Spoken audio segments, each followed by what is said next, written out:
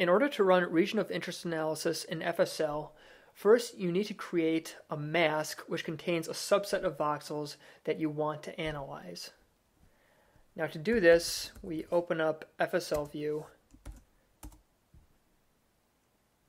and then we click on File, Open Standard, and we open up a template that is in the same space as our results.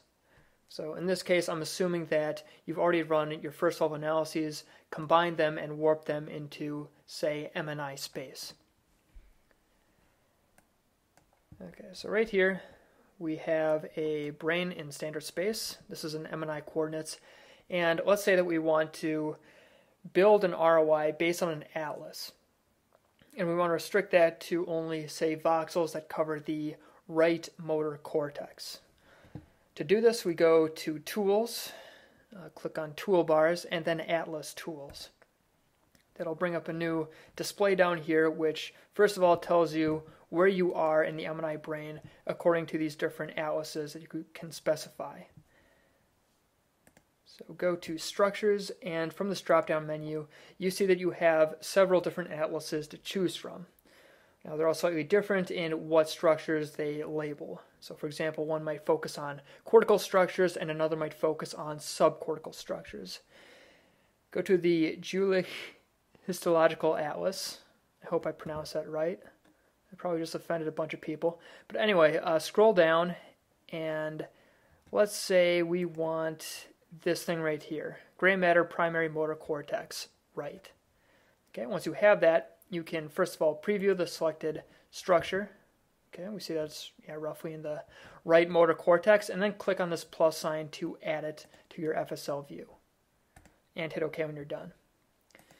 Okay, now that you have that, you see that when you look at the intensity, this is actually a probabilistic map. I believe all the atlases in FSL are probabilistic maps. So it's classifying the actual structure that belongs to what the atlas says it belongs to based on its probability. Okay, so this is 56% probabilistic that it is actually right M1. And as you get closer to the fringe, you see that the intensity or the probability drops off. Get closer to the center, closer to the hotspot, the intensity goes up. All right, so after you have that and you have this highlighted right here, okay, so make sure it's shaded in blue or whatever highlight you have, go to File and then Save As. So now we're going to save out this region of interest, which we can then call in to, say, feed query. All right, so I'm going to call this right M1 and save it like that. Now if I close out FSL View and I look within here, right M1 has been saved. Okay, so last thing I'm going to do is use FSL Masks to binarize this.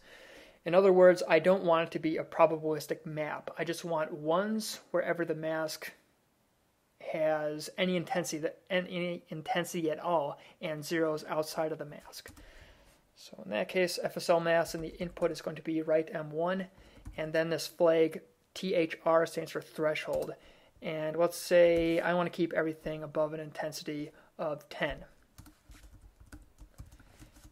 Okay, and my output is right M1 thresh.nei.gz.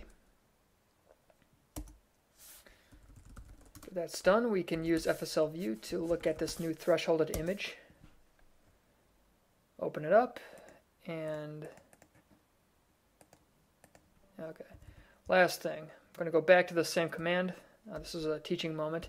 Another flag is the -bin, which stands for binarize, which is what I should have done before. Okay, go back to FSL View, open that thing up, and you'll see that it is 1, an intensity of 1 wherever the mask is, and 0 otherwise.